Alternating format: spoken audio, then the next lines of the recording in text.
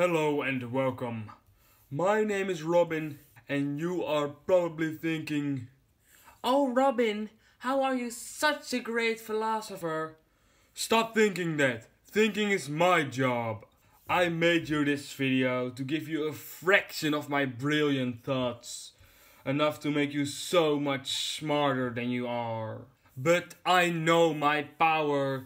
I won't tell you too much because then your brain will explode and your eyes will melt.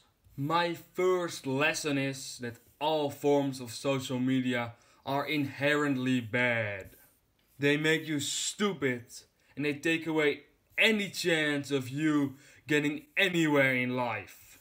Some people might say, sure, they can be a little addictive, but social media gives so many people a way to share their art.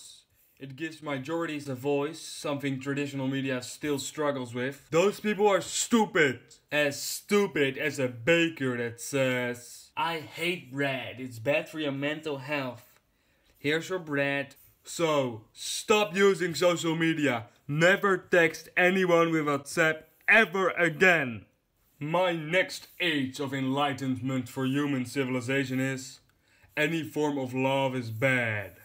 What if you love someone and she turns out to be a Nazi witch? You'll look pretty stupid, huh?